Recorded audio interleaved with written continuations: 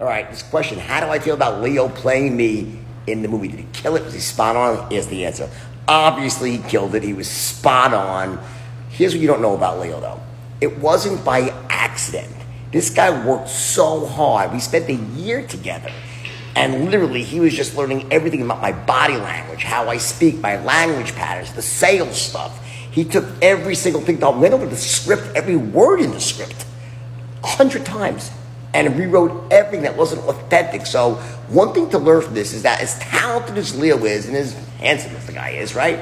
He got to where he is not just through talent, but also through hard work, perseverance, and he always lives up to his word.